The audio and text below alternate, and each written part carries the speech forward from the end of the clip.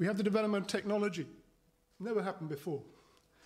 200 years ago, the fastest you could go in the world was at the speed of a horse. You want to send a message anywhere in the world, you write it down, give it to somebody to carry at the speed of a horse around the world. That was all over the world. That was the situation. Now you can travel right across the world in a moment. You can send a message instantly by computer, by all kinds of devices which are connecting the world together into this globalized system.